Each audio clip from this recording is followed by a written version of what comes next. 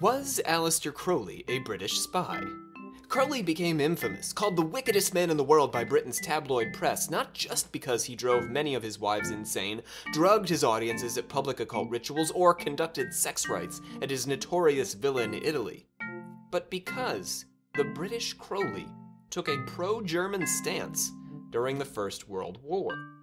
Falsely claiming to be an Irishman, he wrote anti-British propaganda for the German newspaper The Fatherland, and he burned papers he claimed were his passport at the Statue of Liberty. He even professed to have had a hand in the disastrous sinking of the Lusitania at the hands of a German U-boat.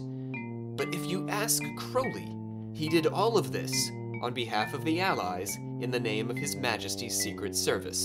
Today, we tag along with the great beast as Aleister Crowley goes to war. James Bond, Aleister Crowley. Same guy. Ready for a na na na na na. Oh, I haven't done that in a while. You can bring that back. Yeah, But you have to do it in like a jazzy, like James Bond style. like spy way. Like a little. That's not metal. That's jazz. It's jazz. It's not metal. I don't know. Like It's not the same. It's a completely different riff then if I do that. Okay, well, It's Lil Nas is mixing musical genres. You can try. What? Okay. We'll see what happens. Speaking of James Bond, though, we are going to get to James Bond author Ian Fleming. He was all over the place. He and Aleister Crowley were friends. And, by the way, he, I believe, had a house right here on Maryland's Eastern Shore. Yeah. So, lots of connections here today. My name is Rob C. Thompson. I am the supreme hierophant of our secret order of alchemical actors and a doctor of occult theory and practice. Sure. Yep. I'm joined, as usual, by Olivia Littoral, Crowley fan extraordinaire. Crowley fan. Oh, pardon me. Very distinctly a Crowley fan. Thank you. Her sister Bree is back because black magic is on the horizon. Hell yeah. And she brought John Cook with her. Of course I did. Oh, hi. Whose official title is Sylph of the Air. I just want our listeners to be reminded. Which really does make more sense now that I think about it, because Gemini is an air sign, and John is a Gemini. You guys and your astrology. We're literally on an occult podcast. Yeah, I don't know why you're judging us for it. We, the members of the secret order of alchemical actors, do solemnly commit ourselves to a full and honest telling of the history of the occult as far as we know it. You almost messed up. Because I got out of breath. It's a lot. It's a mouthful. All right, let's get to those 3 plugs, shall we? Plug! First, we haven't done this in a little while, but it would help before you get into this episode if you're a brand new listener. If you haven't listened to our earlier Crowley episodes, we did a series of a 2-part series in our Black Magic collection. Satanic. It's collection number 4, series number 4, season 4. I don't know what we're calling these. So the 4th, go to number 4, 4-point the things. 4th collection. Look for Aleister Crowley. Classy, right? Second, our newest patrons, we have Ayla Stout, who we befriended on Castbox. Ayla Stout? Ayla. You know her? No. Good. I just clarifying her name. I assume she's from other parts of the world than Maryland's Eastern Shore. Also, Lucy. Thank you, Lucy, for joining us. Woo, Lucy. Finally, subscribe and review. Yeah. Just do that. We got some A+. Oh, we got to save that for the Order of Confessors. I know you're very excited about that A+, because you specifically requested it. But an unexpected turn of events. Let's get down to Aleister Crowley. Let's not make the people wait any longer. Regular listeners have already had a couple of episodes, as we mentioned, of Crowley's hijinks and misadventures. But now, for those of you who heard my warning that you should go back, and they're like, I don't want to do that. I want to hear about how he goes to war. We're going to do you a little favor here. If you don't know much about Aleister Crowley, I'll tell you somebody who does know something about Aleister Crowley. I speak, of course, of J. Gordon Melton. He is the author of the Biographical Dictionary of American Cult and Sect Leaders. Oh, that book. Yes. Oh, God, that book is A+. And it was the focus of our instantly classical segment that we did just a few episodes back on Alice Bailey, and it has returned in a segment we call A Moment with the Biographical Dictionary by J. Gordon Melton. This is my new favorite thing. Now, I know that some of you are thinking, but Rob, Aleister Crowley is British, not American. Let me tell you a little something about J. Gordon Melton. This is a man, a scholar, an iconoclast, who will not allow himself to be prejudiced by insignificant details, like the home country of a cult and/or sect leader. Crowley spent a fair amount of time in America and organized cults and/or sects during his time in the colonies, and so he deserves his time in the limelight of the Biographical Dictionary of American Cult and Sect Leaders. And that brings us, after a wait of about 2 episodes, back, by popular demand, to the second part in what we all hope will be a long-running series. Let's get down to it. Aleister Crowley was born in Warwickshire, England on the 12th of October 1875. He was the son of a fundamentalist preacher, and his mother gave him the name The Beast for the way he rebelled against his strict upbringing. He dabbled in poetry and magic in college, passions that he would maintain throughout his life. And in 1898, he joined the Hermetic Order of the Golden Dawn, prompted by friend George Cecil Jones. When a fissure developed within the order, Crowley exacerbated it, splintering the group, and then left, making his first visit to the US. He married Rose Edith Kelly in August 1903, and they traveled together to Cairo, Egypt, where he was contacted by the spirit Ivos and received the revelations that would become his Book of the Law, including the Law of Thelema. Do what thou wilt shall be the whole of the law. He founded his own magical order, Argentium Astrum, or Silver Star, but in 1912 he turned away from the group when Theodor Reuss inducted him into the German order Templi Orientis. The OTO practiced a form of sex magic first advocated by American occultist Pascal Beverly Randolph, featured in our very first series. Yep. In fact, our very first episode. Throwing it back. In 1914, Crowley traveled to America, where he spent the war years, leaving in 1919 to found the Abbey of Thelema in Sicily. And that's a moment with the Biographical Dictionary of American Cult and Sect Leaders. Oh, that was a That was moment. brief. a moment. Well, Yeah. most of our listeners, I think, know their Crowley bio, but we don't want to leave Good. anybody in the cold here before we dive into World War I, Yes. because that's enough, right? In his book, Secret Agent 666, Richard B. Spence makes an often circumstantial but nonetheless fascinating case that Aleister Crowley was a secret agent for the British military. Intelligence agents were not the same as intelligence officers. Officers were publicly identified with their role, whereas agents conducted their work entirely in secret and were paid on the sly and often denied by their bosses. This makes it tricky to prove that Crowley was an agent, because the people he worked for would consistently deny that he did any spying for them, and that's exactly what they would say if he was spying for them. That's like Spy 101, right? Yeah. Secret Agency 101. Right, and then you're stuck. No one ever knows that Yeah. you're a spy. You can never prove it or It's a disprove secret it. for a reason. Yep. It's like the Rosicrucians. Right. There might not even be records of it because they wouldn't want anybody to know. At the turn of the century, the British intelligence agencies MI5 and MI6 hadn't been created yet, and espionage was carried out by the War Office and the Admiralty, often through embassies across the globe. Early on, Crowley seems to have coveted the spy's life. He learned Russian and adopted one of many aliases he would take on throughout his life. Count Vladimir Zverev. That's not very. It's not a Russian under. name. Also, it's not really. It's not low key at all. Yeah, I Well, know. he was pretty high key. Oh Yeah. yeah, Yeah, that's what I whenever- love That's why about the him, though. montage happened in my head. He did his spying in plain sight. He wanted these like loud, outlandish characters. What Such a better way dramatic to man. spy? Well, he claimed he'd done this to disguise his occult activity from his family. So it was like the first time he created this name, he was like, I just didn't want people to know I was an occultist because, Dad's a fundamentalist and everyone's Yeah. super rich back home. In Crowley's youth, the British Empire had stretched into India, and the two world powers were competing for territory in roughly the same region. Later, they would enjoy a tense alliance during the First and Second World Wars. In 1913, he brought the violin-playing Scarlet Woman, Layla Waddell, to the Aquarium Theater in Moscow to perform with their band of half-naked, ragged ragtime girls. Did you say aquarium theater? The Aquarium Theater, where you It's go like to see a- ragged girls. Stage with fish tank behind I don't think you? there wasn't a mermaid act. This was a ragtime act, and they were ragged. Where's the aquarium part? There's Where's just all these those half-naked fish? girls playing violins. I thought there would be fish behind If they're these dressed girls. as fish, that's fine, but they're not. That's still not an aquarium. But that would mean fine every with act that they booked would have to be a fish act. I'd be fine with that. But if they had fish just in a tank, then they wouldn't... Maybe it's a Russian thing. I don't think so. His Russian theatrical agent for this tour was Mikhail Likiardopoulos. Well, that's a I practiced that one last night. I bet you did. Yeah. This was a man who would go on to run Britain's propaganda department in Moscow during the war. Strange coincidence. Crowley's Russian activities are just one instance of there being considerable volumes of secret spy smoke around the beast, while the fire remains, in true secret spy fashion, elusive. I was very confused when you poetic. said smoke. I thought there spy was smoke. actually... And then you went to fire, and I was like, wait. Smoke is a metaphor. Yeah, That was got it. convoluted. Crowley just so happened to be in Mexico. Thanks.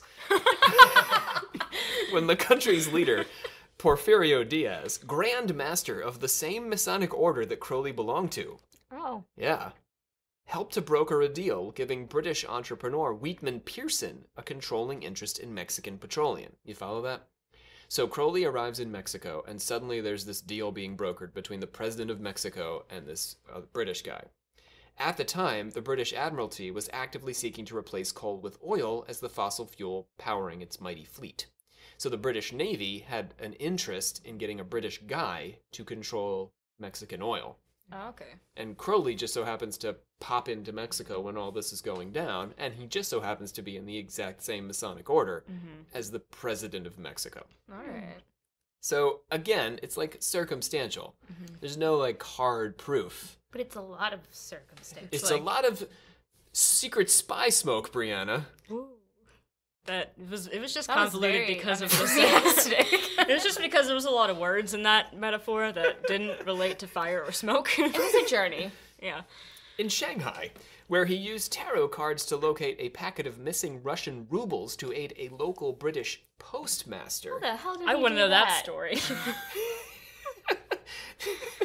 I mean, there it is. It's all right there for you. That's the whole story. I'm just Use trying to think tarot of cards. how I would... do that. Like, I would just get mad.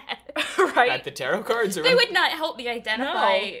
A location of Well, you're not rubles. Aleister Crowley. It'd be like tower, and I'd be like, I'm never finding I this. think they're north. I'm never finding this people. Go up. But don't stay up there.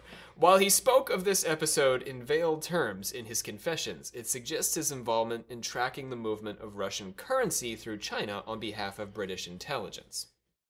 Got me? So he's tracking down Russian rubles because the British are like, because they're like in China selling opium and stuff. What are the Russians up to? So again, smoky. No fire. When the First World War broke out, Crowley came to America, disembarking from the ill-fated Lusitania on Halloween Day 1914. Lusitania, spoiler alert, will sink. Not today. Halloween Day, he Yeah, of course. got off of it. He's course. so, like... People wonder why I love him, and this is why. Like, he's so extra. I love him more after this, but we'll get to the rest of this case. I don't love him yet, Oh. officially. I'm there.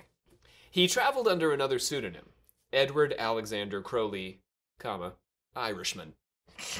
Still less suspicious. I think that's more suspicious. It's so, like, for one, still keeps his last name and then adds Irishman to it. Like, that's like... Yeah, and Alexander Crowley's not very far off, That's really. like You asking... can't get the ethnicity. You won't. That's you like won't even asking to guess. be like, wow, why do you have to specify that he was an Irishman? In his confessions, he claimed that he'd arrived penniless in the States, but, in fact, he was better off than that. He had 50 pounds, or about $5,000 in today's money, in his pocket and stayed at the posh St. Regis Hotel in New York. A deal with a rare bookseller would net him another $600 to live on. Crowley would focus on two of the British Empire's enemies while in the U.S. The first were Irishmen, attempting to broker a deal with the Germans to secure Ireland's independence from the Crown. Got it? So that's why he had So to be that- like, I am an Irishman. Yeah. That makes him look like he's on the side of the axis of evil. Instead of It's, Count it- Dracula. it's still... The German axis.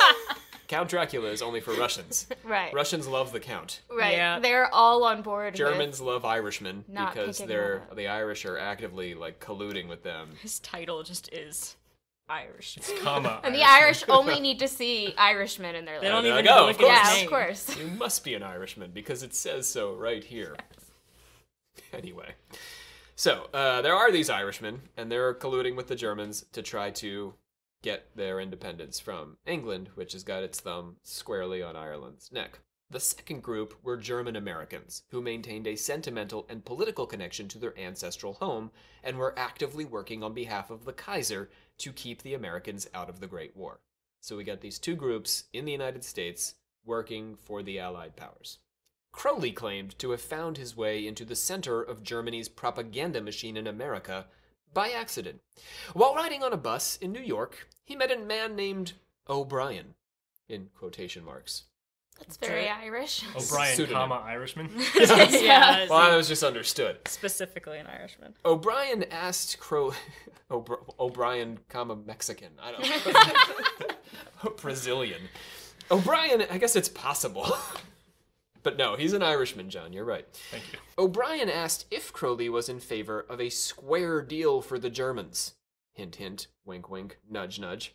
And Crowley lied and said that he was, which promptly landed him straight in the office of The Fatherland, an American newspaper with a distinctly pro-German bent. According to Spence, Crowley's actual contact was an Irishman named Anthony J. Brogan, not O'Brien, the name Crowley made up. And this guy was the publisher for The Irish American, which was later acquired by The Fatherland. The editor at The Fatherland was George Sylvester Viereck. Viereck had been born in Munich and moved to America with his parents after his father got out of being jailed for his socialist leanings. He was an only child with eclectic interests, including classic mythology, poetry, and sexology. Oh, he was going to be... Crowley's best friend, right? Yeah. He was also a bisexual, even more. Yep. Right? They're best friends. With a fondness for orgies, still, and the author of the novel The House of the Vampire. It's best friends. That's best friends for life. Count Dracula? Yeah. Now, the plot of this involved the title character engaging in psychic rather than literal blood-sucking, and it had strong homoerotic undercurrents. So, this German guy, this German-American, Viereck, accepted Crowley as an authentic black magician because they're like brothers from another mother, and immediately began publishing his work in the Fatherland. He would go on to make Crowley the editor of his literary journal, The International. Like, no wonder he felt so verified by himself. Right?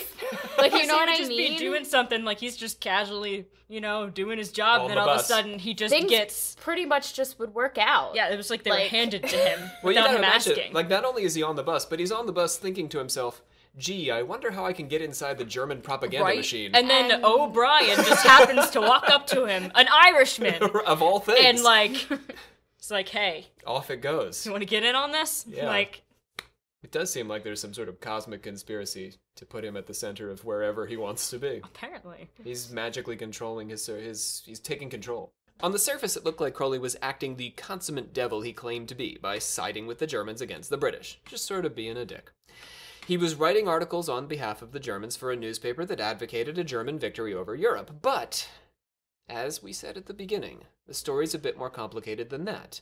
The case could just as easily be made that Crowley was not consorting with the enemy and betraying his homeland, but rather working as an undercover agent.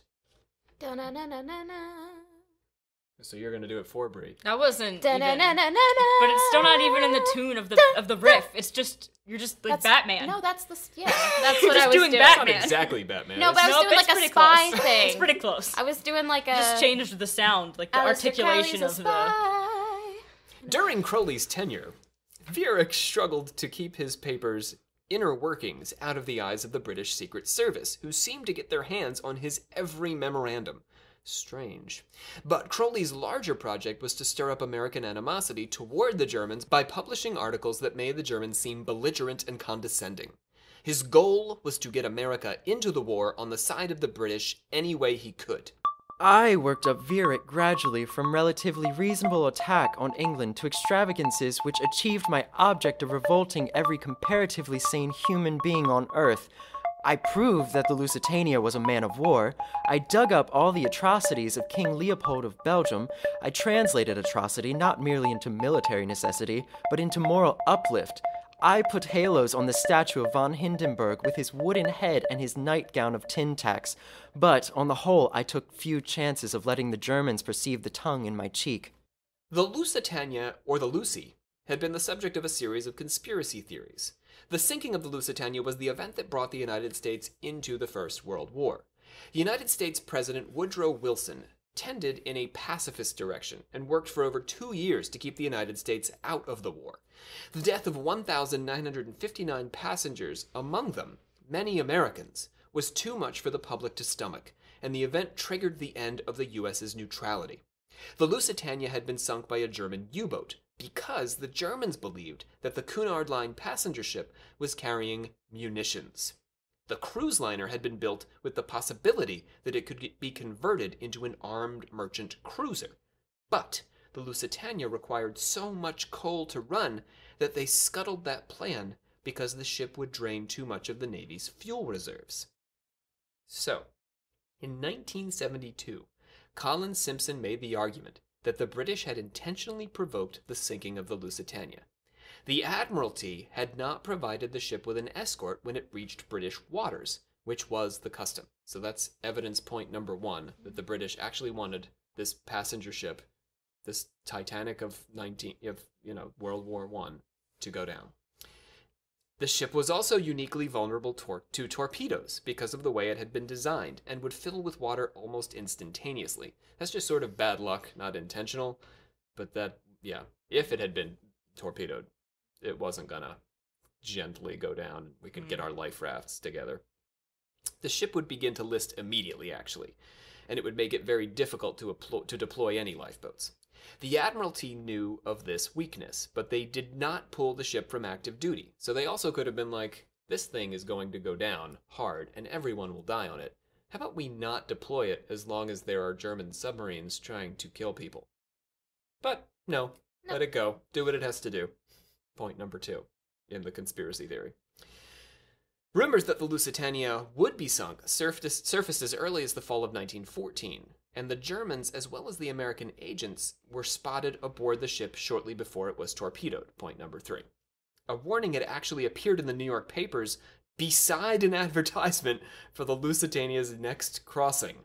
Travelers intending to embark on the Atlantic voyage are reminded that a state of war exists between Germany and her allies and Great Britain and her allies, that the zone of war includes the waters adjacent to the British Isles, that in accordance with the formal notice given by the Imperial German government, vessels flying the flag of Great Britain or any of her allies are liable to destruction in those waters, and that the travelers sailing in the war zone on the ships of Great Britain or her allies do so at their own risk. Imperial German Embassy, Washington, D.C., 22nd April, 1915. So that came from the German embassy. The German embassy was warning people who were thinking about traveling on the Lusitania that it might not be a good idea. Could you imagine if that happened today? Like what? How would that be? Like if there was like a boat that was the newest, like biggest, like the Titanic, and the Royal there Caribbean was or Viking cruise line. On the advertisement, it just said like, if you go out on this boat, you might sink and die from like torpedoes. You'd be sitting watching daytime television, and then it'd be the Viking cruise or whatever. Yeah. Royal Caribbean, the Carnival Cruise Line I ad bet would show. people would still And do then, like, it. you like the medical, like, disclaimers, the really quick, like, run-through that's, like, tiny on the screen while it's, like, really being, like, spoken really quickly. It would just be like, let's go. Warning, you may sink and die on this. There's a strong likelihood that you will be torpedoed and die in the middle of the Atlantic. Just Why instantly. would people get on this boat at this time? You know, They don't read the paper.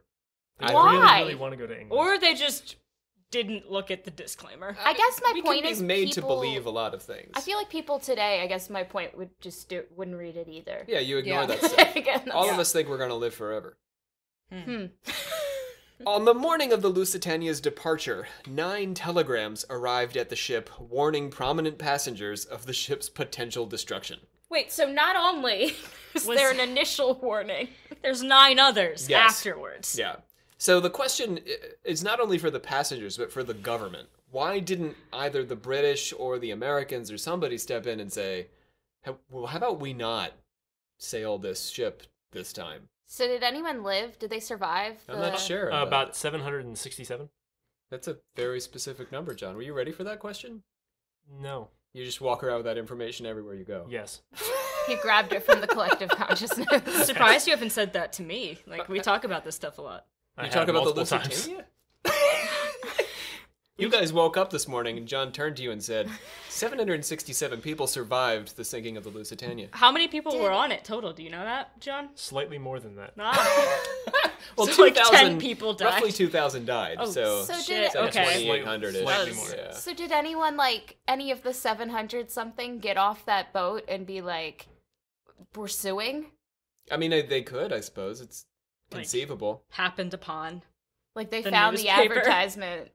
They went back to the newspaper. And they oh, were like, wow. oh. Should have read this Yeah. before I got on that boat. For his part, Crowley, who had first-hand experience traveling on board the Lusitania, remember, that's how we got here on Halloween Day, could argue that there were guns aboard the cruise liner, even though there weren't. So he could be like, I traveled on the Lusitania, and there are totally guns there. You should think it, Germans.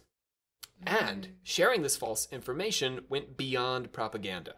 He claimed that his connections at the fatherland had led to a seat at German strategy and policy meetings in Chicago.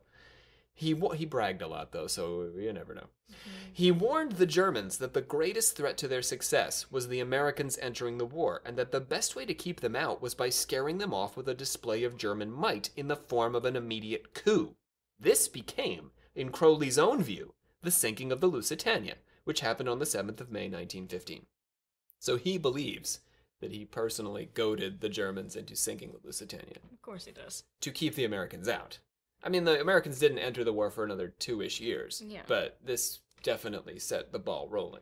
His goal was in line with the government's goal, to get the Americans into the war on the side of the British against the Germans. So by that I mean the British government. He's essentially doing His Majesty's business here. On the 6th of April 1917, Crowley could claim success when, as I said, the U.S. Congress voted for a declaration of war against Austria-Hungary, inspired at least in part by Germany's actions on the high seas. So, point number 1 in favor of the Crowley is a secret agent theory. He claims some responsibility for the sinking of the Lusitania, which was a fishy event historically. No pun intended? Or pun intended? Bad one if it is. This is like last time I was on. Oh my Yeah, gosh. you've become the pun. No, I'm it's having only been deja 2. vu right It's now. only been 2. And I didn't make it. You... I make them, but you appreciate them. Yeah. Yeah. You don't like my metaphors. You do like my No. puns. Your metaphors. It was very convoluted. I am a simple woman. Let's move on to the Statue of Liberty, shall we? That's where I'd love to Speaking of a go. simple woman. Not really. Do you There's a know lot to do Just with take that. her to the Statue of I was Liberty. just the trying to make Statue of another Liberty joke. isn't on Ellis Island? Yeah, it's on Bedloe Island. That blew my mind. You didn't know that? No, they always tell you like you always associate the two. I've Yes, never actually That's been. where the immigration center is on Ellis Island. Right, Yeah, but but you it's always not. hear. Do you know what I? This is like a thing, Is it? Mandela effect, Is sort it? of. I don't know if it is. I I think you're don't- just wrong In about school, that. Yeah, I I think swear to you're God, just in incorrect. school, no. Because I know the difference. I thought it was just sitting in the water. I didn't. I've never been there. I don't know. They just plunked it down in the middle Yeah. of it. They're like, know? all right. That's it. To win the trust of the Germans, Crowley staged one of the most bizarre stunts of his lifetime at the Statue of Liberty. Now, I prefer to get the full report from the man himself, so we'll turn to our actor Jacob Wheatley, who is reading the role of Crowley for us today. I invited a young lady violinist who has some Irish blood in her, behind the more evident stigmata of the ornithorhynchus and the wombat, adding to our number about 4 other debauched persons on the verge of delirium tremens. We went out into a motorboat before dawn on the 3rd of July to the rejected Statue of Commerce for the Suez Canal, which Americans fondly suppose to be in liberty enlightening the world. There, I read my Declaration of Independence. I threw an old envelope into the bay, pretending that it was my British passport. We hoisted the Irish flag. The violinist played the Wearing of the Green. The crews of the interned German ships cheered us all the way up the Hudson, probably because they estimated the degree of our intoxication with scientific precision. Finally, we went to Jack's for breakfast and home to sleep it off. The New York Times gave us 3 columns, and Vierek was distinctly friendly. Did the envelope say Crowley, comma, Irishman? And in parentheses, passport. And in somehow another parentheses, Vladimir. Yeah, it's just like The Count. Crowley the Count, the Irishman. The Irish AKA Count. a spy. So the violinist with wombat stigmata was actually Leela Waddell, who was one of Crowley's famous Scarlet Women we mentioned earlier. The Times had given him 3 columns because he very purposefully had brought one of their reporters along for the trip. Now here's where it gets secret agent-y. He told the New York Times that he was an Irishman and that he was a close friend of William Butler Yeats. Now, Crowley fans, right, Olivia's making a face, will recognize that name as a poet of the turn of the century, and a pretty good one at that, and a guy who hated Aleister Crowley Yeah. with That's a why, fiery passion, That's why I was... and who Crowley hated as much as they hated each There's other. a lot of disdain. So, Yeats had famously vied with Crowley for control of the Golden Dawn. Crowley regarded him as a mortal enemy. His choice to describe Yeats as a friend, then, could have been more Crowley being Crowley. Like, sometimes he just says nonsense. To be like an asshole. Like, to get under Yeats' Yeah. skin. But it could also have been a signal to those who knew him that he didn't mean any of the things he was doing on Bedloe Island. Oh, that's a pretty good code. Yeah, it is. Wow. Crowley said he was a friend of Yeats, and you're reading, you're like, no, he's lying. And then you're like, oh, wait. He's lying. Boy, Why do I this feel like- whole thing is a stunt. This is the most convincing thing so Yeah, far to it me. really I don't is. know You're why. liking this one. I think This it is one too. feels right. Yeah. Apparently, you didn't like that old Lusitania conspiracy. No. That was fine. was cool. I have a lot of questions, But but that was Whether or not he That's was a actually lot. involved, I guess might right. be the... But this feels very solid. I believe every word he said. Thank you, John. Neat. It's appreciated. He's really sorry that you weren't alive. when he was- Honestly, he could have used you. Oh, I'm right here. Apparently, Crowley had not cleared this performance with his superiors in the intelligence community. Oh. And he pleaded with them that his plan was to fully convince the German Americans of his authenticity as a disgruntled Irishman, so that he might be allowed to infiltrate Germany itself. He wants to go to the fatherland. But British intelligence would not get on board and decided that Crowley would stay in America. During the course of his performance at Lady Liberty, he had spoken out in favor of Irish independence and against the British Empire, calling it the enemy of civilization, justice, equality, freedom, and the human race. Wow. The British response to this behavior is actually further evidence that Crowley was on their payroll. During the course of the war, Parliament had passed the Defense of the Realm Act, which forbids speech against the crown and the country. Another dark occultist, named Ignatius Timothy Trebitsch Lincoln. Oh. What a name. How about him, yeah? He offered to spy for the British just like Crowley, but when they rejected him, he turned around and joined the Germans. He claimed to have contacted the Kaiser's agents in Holland and returned to England with what he said were German codes, and he gave those to Admiral Hall, commander of the British Navy's intelligence service. Hall told Trebitsch Lincoln to get out of the country, either because he distrusted him or because he wanted to use him now as a double agent. He ended up in America, where he began writing anti-British articles just like Crowley and bragging about his work as a German spy.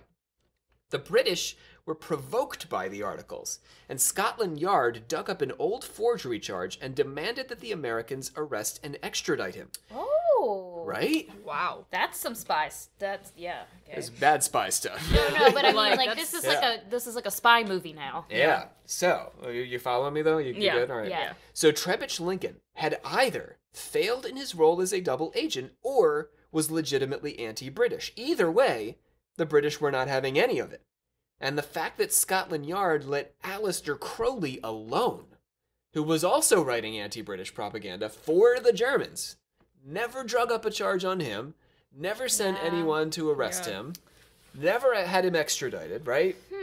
Suggests that they knew about what he was doing and at least tacitly approved of it. John's making Well, Mr. Burns fingers. so can confirm Bay was a spy. Now we know. It's fairly Yeah, persuasive. I feel like it has to be. Not all of the evidence is this persuasive. I just picked out the most persuasive things. but those are like pretty. Those are pretty strong. At least I wanna believe this. So I do bad too, now. I already 'cause do. that would just John's all On make board. it all the more. Yeah, I guess it is circumstantial, but like it's It's a good. lot of circumstances. Yeah, that's sort of the That's a lot of strongest stuff I've a lot got of as far as circumstances. convincing you that he's a spy. It feels very Crowley, though. It does. It's very, like, parts of it. Like, I don't know. This next, so we're done with the First World War. Okay. Sorry. Aw. I know all of our listeners love to hear about World War I. Second one was pretty bad. Let's get to World War II. So this story now, as we turn to World War II, is a little bit funkier. Oh. But it definitely shows that Crowley had contact with intelligence agencies even near the end of his life. So, on the 10th of May, 1941, Rudolf Hess left Augsburg, Germany, in a Messerschmitt Bf 110D plane, and was shot down flying over Scotland and parachuted safely to the ground. A newsreel would later portray him as being apprehended by a farmer carrying a pitchfork. Hess had first heard Hitler speak in July of 1920 and became the 16th member of the Nazi Party. Why is this guy's name? I feel like his Yeah, name is very familiar. I think maybe... He's a famous Nazi man. He participated in Hitler's attempt to overthrow the government. It's called the Beer Hall Putsch. And in 1923... I like that. But it was terrible. It was the Nazis No, but doing the name Nazi is things. really All nice. right. It's a catchy name. In 1923, he became Hitler's personal secretary in prison, where he was the guy who took dictation for Hitler's Nazi tract Mein Kampf. Oh. He became a leading figure in the party, and Hitler named him second in succession after the start of World War II, although his title of Deputy Führer was largely ceremonial. Mm-hmm. His mysterious flight took place at the height of the conflict between Germany and Britain. So it's not like the Germans were on the down, like they were not on a downward spiral here. The Germans had a good chance of winning the war when Hess just got in a plane and got the heck out of Germany and parachuted into Scotland. Why did he leave? That's what we're going to find out. Oh, okay. Sources suggest that he believed Russia was the Nazis' primary enemy, and involving the British in the war would only distract the Germans from their true objective, and perhaps compromise their nascent empire. Spoiler alert, he's kind of right. Fighting a war on two fronts brought Hitler down. He foresaw that, and he probably foresaw that because he's way into astrology. He was also apparently... Astrology? It's coming, yeah. He was also apparently in bad mental health, though.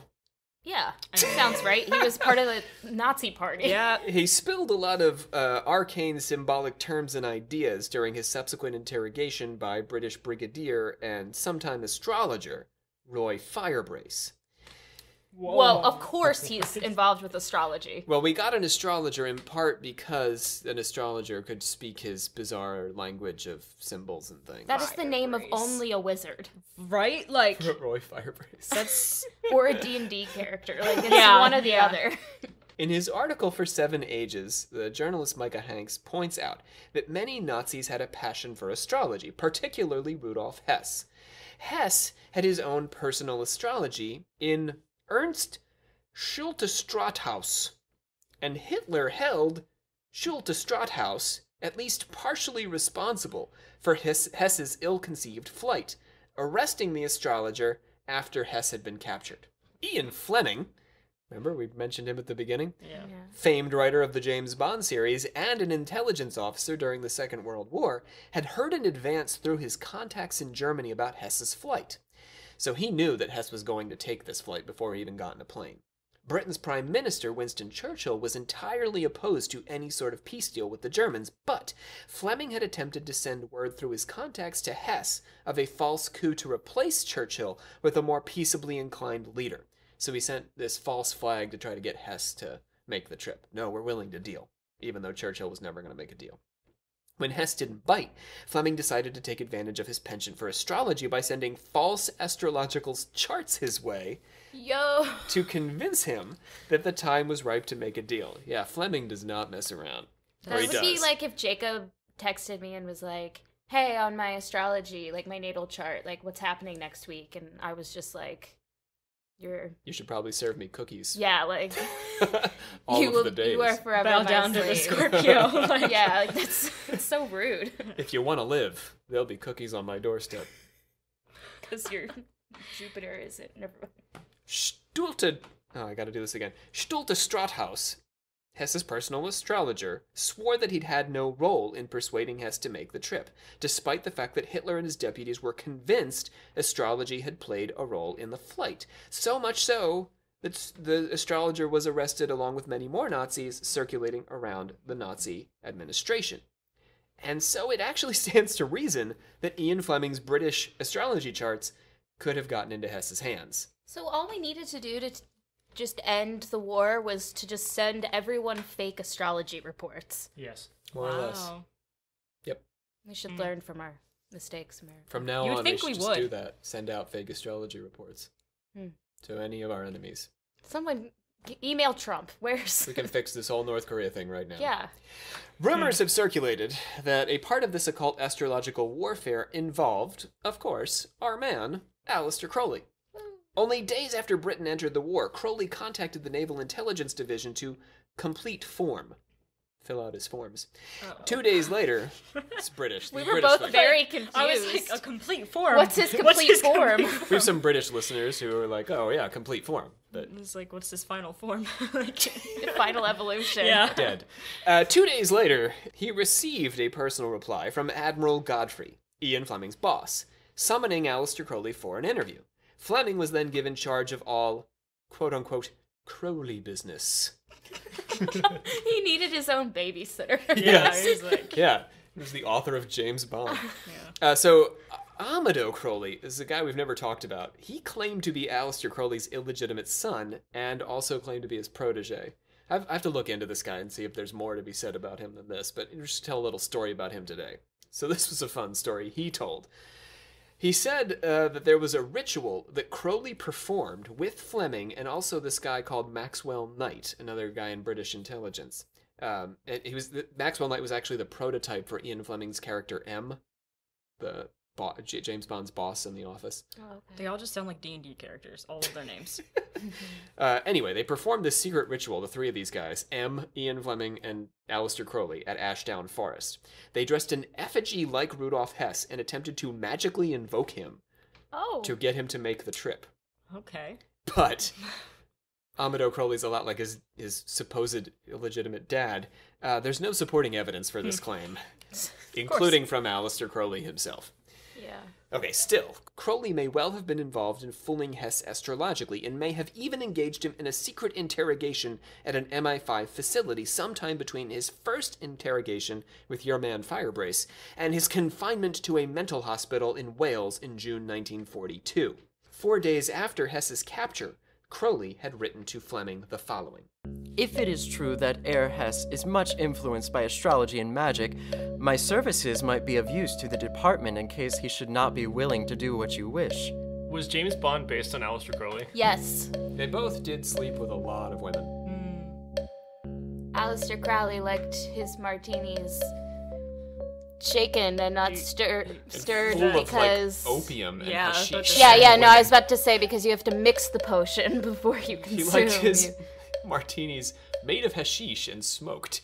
Yes. Yeah. After the war, Hess was tried at Nuremberg along with other Nazi leaders, but he escaped the death penalty as a result of his Scotland flight. He simply hadn't been around when Hitler and his commanders committed their worst atrocities. Oh my god. Kind of a lucky break. He was sentenced to life imprisonment and spent 41 years at Spandau Prison. This is a fascinating story, actually. The facility had been set aside by the British to house Nazi war criminals and ended up holding only 7 people. The others housed there had shorter sentences or were released for ill health, and Hess ended up spending 21 years at Spandau as its only prisoner, the most expensive prisoner in the world. Hess, whose only companion had been his warden, Eugene K. Bird, hung himself with an electric cord in 1987. Wait, he did or the Hess guard? did, Oh, no. I thought he forced the guard to The guard hang himself. actually wrote a book about this, so if you look up Eugene K. Bird, if you want to read more about this, he wrote an entire book about his experience with the loneliest and most expensive prisoner on Earth. Crazy. That's so weird. Just the only person. He was In 93, prison. by the way, when he hung himself with that electric cord. He's 93 years old. How'd you get up there? That's what I was thinking. He had Eugene to it, you know? Yeah, I don't know, man. Oof. Later that year, the British demolished the prison to prevent it from becoming a Nazi shrine. The spot was transformed into a parking lot, and then a shopping center, and all the building materials from the demolition were ground up and tossed into the North Sea. Oh my god. Wow. I'm just envisioning a bunch of Nazis worshipping in a parking lot. Like, it does not stop them. It becomes a shopping shopping mall, mall. and they're just like in it, just In like Victoria's Secret, just Yeah. conducting a ritual. yeah, using the mannequins as idols. Like, Trying to hoist the swastika. yeah. The bra girl keeps taking it down. Get out of here. So, isn't that wild, though, that ritual that the That's British ultimately ended up observing? Insane. The only thing they preserved was a single set of keys, which are currently kept at a military museum at Berwick Barracks in Berwick-upon-Tweed. Is that just because they didn't want it to... Well, no, they could have taken it down and not have disposed of Like, it they didn't that have way. to dump it, like The that was British were crazy. hardcore about purging the Nazis. This was pretty metal. It was a pretty metal way to dispose of an entire prison. Yeah, there you go. Is that good for the water, though? It's just bricks. It was a Okay. while ago. It's fine. All right. Hess wasn't Crowley's only interest, though, in the Second World War. According to Spence, in 1942, he proposed Plan 241 to his student Robert Cecil, who was then working in the Foreign Office. Crowley's plan involved recruiting homicidal and suicidal men, persuading them to kill Germans and then kill themselves, and leave the number 241 on the corpses. What? That is. Crowley argued that this would inspire copycat attacks by similarly desperate individuals and spread panic among the Germans. Like it would, right? If there are all these corpses with the number 241 on them. That would freak you out. Why I'm laughing, why this is so funny, is because it just feels like something that might be real. Like, Well, it was never followed through. no, but I feel like that could have been a discussion that Crowley was a It part just of. reminds me. This is really stupid of the movie Tucker and Dale versus Evil. All the college students accidentally killing themselves and trying to kill each other. The whole movie. They put numbers on themselves. No, but the random like suicide thing, like mass just like grabbing like all these people to just be like, here you go, Yeah. do this really creepy ass stuff. Like, What? 241 was just the name of the mission? Crowley, he's all into, all these Yeah. numerology Which is why, and things. again, I'm like, that just feels... but like, how did he expect to just find these people? Like, hey, he's suicidal and homicidal. You're perfect. Come join me. Yeah, that Like, was really the legwork that he wasn't Right? trying to think through. Find all the suicidal Germans. right. He put Which, in an ad next at to the the ad time. of Lusitania. Yeah. Yeah, anyone who boarded the Lusitania, that's who he found out who I was mean, at the suicidal. time, it probably wasn't that hard to find suicidal Germans. Anyway, that's the last link in Crowley and the spookier side of the World Wars, Plan 241. That brings us to our conclusion here. So, what do we think? What's our votes? Was Crowley a spy? Yes. Yes or no? Yes. Strong yeses here. You convinced? Quick. I don't know, like, I feel like I'm as convinced as I possibly could be Yeah. without... I'm pretty. I gotta Actual say, I'm pretty evidence. convinced. Yeah. It just pretty feels convinced. like some of the things you were describing, I was like, that sounds right. So when we actually go back and look at most of Crowley's career, what Spence does is he tries to reinterpret a lot of the crazy, horrible things he did as actually acts in service of, Yeah. being a I secret feel like agent. that's pretty controversial. It is, yeah. Considering that Yeah. even when I say that I love Crowley, I get a lot It of puts a why, different though. spin. I mean, I'm always like middle of the road, right? So I think that probably he was doing some secret servicey things, secret agenty things for the British, but sometimes he was just Yeah, being Crowley. as I say, I don't think it was necessarily like all of it, because No, yeah. Crowley being Crowley being Crowley, you made me say Crowley. That's Ah. weird. I don't believe that, but you said it, so I said it. I just want to put him, like, in the Kingsman and have him have all those, like, cool gadgets. Well, like, His cool gadget was his mouth. hmm. Yeah. that's Also, what never they mind. called it. I'm not His gonna cool say gadget. the other thing. Let's But- get to the what? I don't know. I just feel like he overplays a lot of stuff, and I feel like some of it was definitely like okay, but like That's the what whole makes him him so being tricky. responsible for the ship sinking, like all right, That is a lot. that's a lot. But he could have been involved. Yeah. He could have desired it as an outcome and making He's such some. a sneaky influenced it, kind of sure. guy. Yeah. Yeah, I feel like he would sneak in and out of events like that, sneaky. you know? Yeah, yeah.